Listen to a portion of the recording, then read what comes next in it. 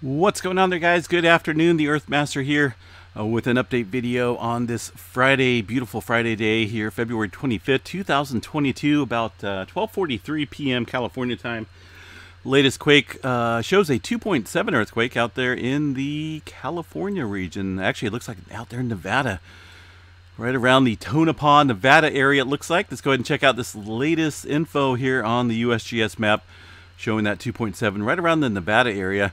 We have seen, it doesn't really look like it too much here on the 2.5 map. These are all 2.5 and above. But we have seen, and when we go over here to the all magnitudes, see a major increase in activity out here along the west coast.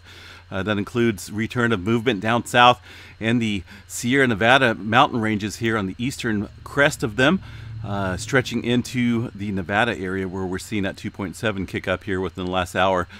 Just generally speaking here, quite the wide array of earthquakes out here throughout the Intermountain West regions and the West Coast. Let's go ahead and start down here in the Gulf of California, where we've seen some movement kick up last night with a 4.4 earthquake. Normally a good sign of pending pressure out here along the western part of the North American and Pacific plate boundary. Activity definitely in a huge cluster in the Southern California region, button up against the San Andreas Fault here. See a lot of movement kicking up on both sides of this plate boundary, and a whole lot of earthquake activity here on the San Jacinto Fault zone. Looks like a typical day now of earthquake activity into the California region.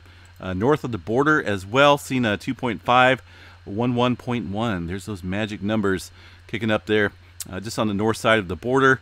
Salton Sea, relatively quiet, not seeing any swarming movement, any type of activity down in this specific region, but definitely kicking up here along the San Jacinto Fault zone, and got a 1.4 coming in there to the just outside the Carlsbad area. Looks like San Marcos region, 1.4 at 5.5 kilometers.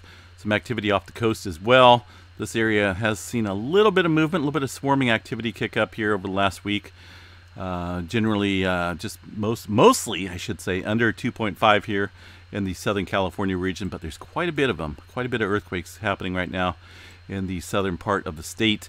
Ridgecrest area, these guys still kind of, compared to the rest of the filament of earthquakes out here, as far as like filling in the quakes that have basically been absent here for a couple days from the map, looking like they're kind of behind.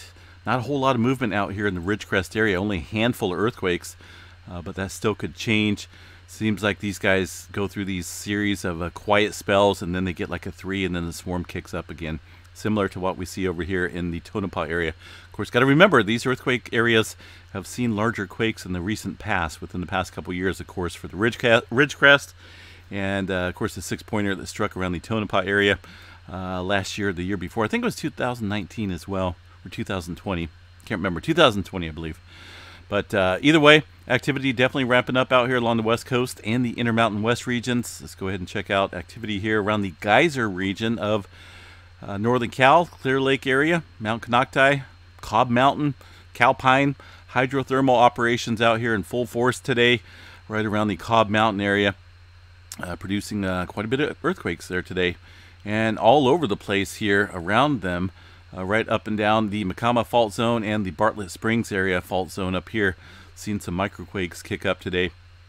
Northern end of the San Andreas Fault here, north of the Bay Area, shown a 1.1 near the Point Arena area at 3.3 kilometers. Let's see what else we got here. Northern part of the Sierra Nevada looks pretty quiet. Not seeing any movement around the Mount Lassen region or Mount Shasta. That one earthquake up here from last night, 2.5 into the Gorda Ridge, is about the only earthquake there to report today. Some quarry blasts throughout the region, right around the what do we got here? 21 kilometers east southeast of the what does it say? Three Sisters there? Three Rivers. I was going to say Three Sisters does not sit out over there. Three Rivers, Oregon. Pretty shallow quarry blast out there. Three Sisters, of course, it's well over here. Nothing going on there today. No earthquake activity to report there at that volcano. Mountain Hood did have 1.6 right smack dab at the volcano. 1.1 kilometers below the surface. Mount St. Helens quiet today. Rainier. All other Cascade volcanoes shown relatively quiet conditions. Scattered movement, though, throughout the Washington State area and also outside of Victoria, north of the Strait of Juan de Fuca. And a little activity into the Canada region as well. Let me switch over to the earthquake. Well, hold on a second here. Earthquakes Canada map, and see the activity. It's kind of kicking up there in this region. Looks like most of this activity older from a couple days ago. There was one earthquake here today. Looks like outside of the Edmonton area. Seeing a 3.1 near the Hinton area. Alberta region at pretty shallow earthquake in that area. What is that? 1.0 for the depth of that earthquake. Pretty shallow earthquake in that area. Go back here to the map here. Not a whole lot going on through the eastern country. Did see some activity here in Puerto Rico kick up again. Some movement outside of Haiti as well. Looks like this is north of the region where we've seen some swarming kick up here within the last month or so. I think it's been over a month now. If you recall, let's see if we can bring back the 30 days all magnitudes here. Yeah, there was some earthquake activity here in the 4 range, and I think it even goes back past 30 days where we've seen quite a bit of 4s and whatnot kick up here through this area of the region here. So low activity to the northwest. We go back here to the all magnitudes. Just a couple 4s. Looks like 4.7 and a 4.0. Puerto Rico, no movement around the Puerto Rico Trench today. Mostly confined here to the southwest area of Puerto Rico, including a 2.3 within the last hour. South America, some movement once again into the Peru-Chile Trench. All deep activity, all in the 4 range, kicking up there. And low activity once again in the South Sandwich Trench area.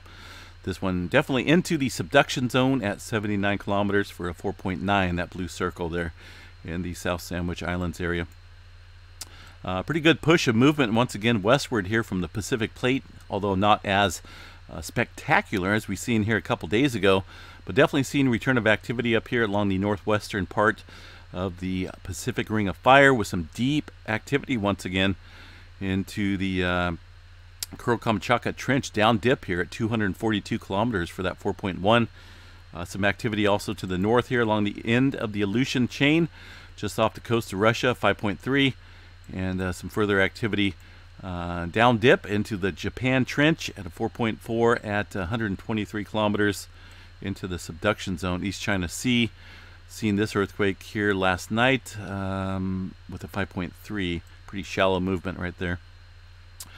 Of course, we had that 6.2 kick up here into the Java Trench region, although this inland, well inland, and relatively shallow at 12 kilometers or so. Seen that 6.2 do some, I'm not for sure about the damage out there, not for sure even about the population density, but definitely shaking things up there with a couple 4s following the main quake. It looks like there was a 5.0 as a foreshock there just a few minutes prior to the 6.2.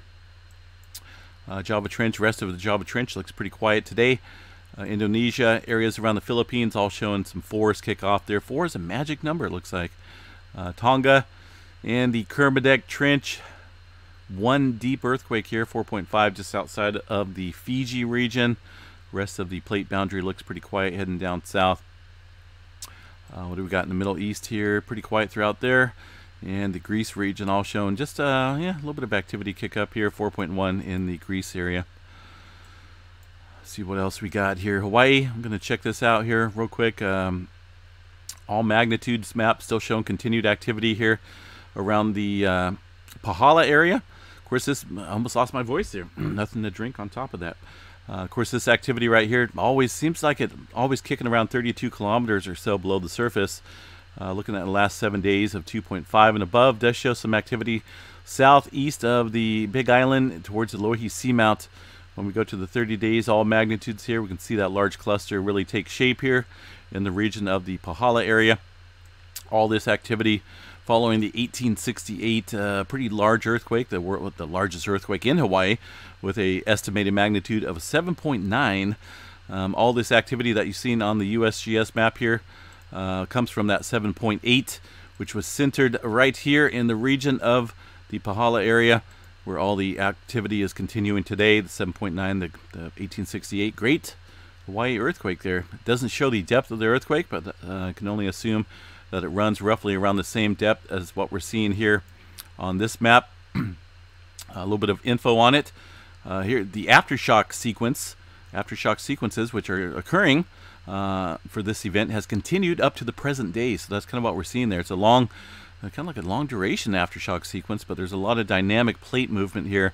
Not going to go into all the rifts and the slumps and whatnot, but there's definitely a whole lot of info on that earthquake that struck and the primary dynamics of that plate area. Of course, a lot of volcanic activity there. All volcanic activity when it comes to the island chain out there.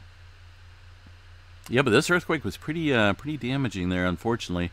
Earthquakes of considerable size do exist out there in Hawaii. I just pulled up the, I believe this is 5.7 and above earthquake map here of the Big Island, and no doubt up here around the Kilauea, just outside the Kilauea volcano, see some big earthquakes as well, with quite a few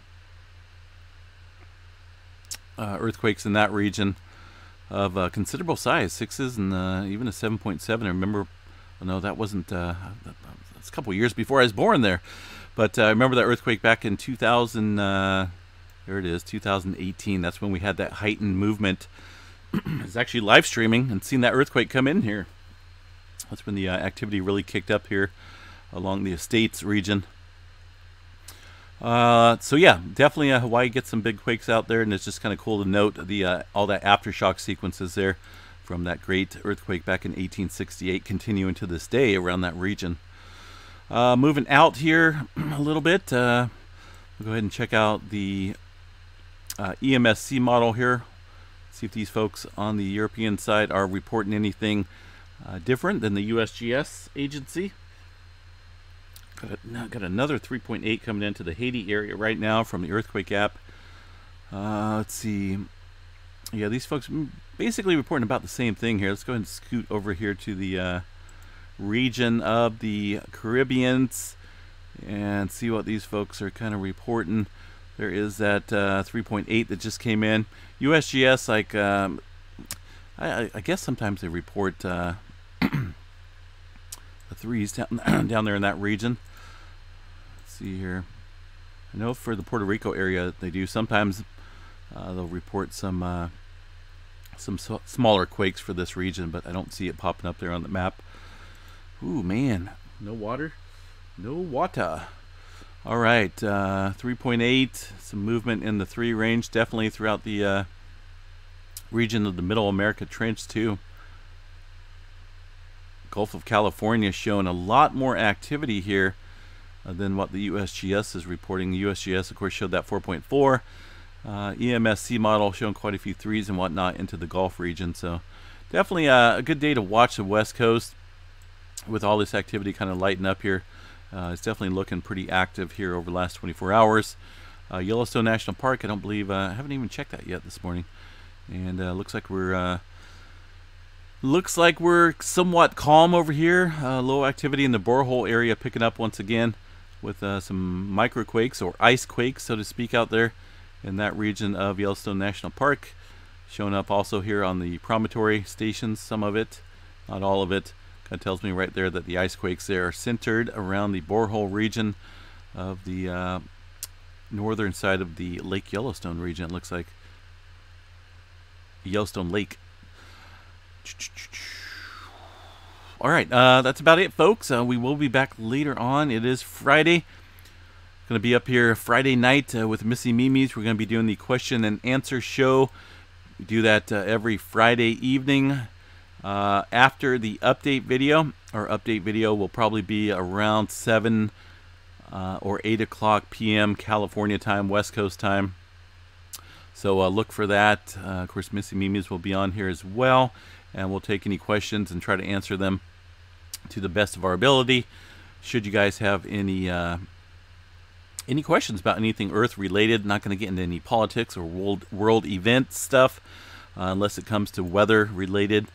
or volcanic, asteroids, stuff like that. But when it comes to the current world events, gonna stay off of that topic for now here on this channel, and we'll try to answer the questions best that we can. Until then, folks, check back here around between 7 and 8 p.m. West Coast time with the update video. Have a good day, folks. Enjoy this beautiful Friday.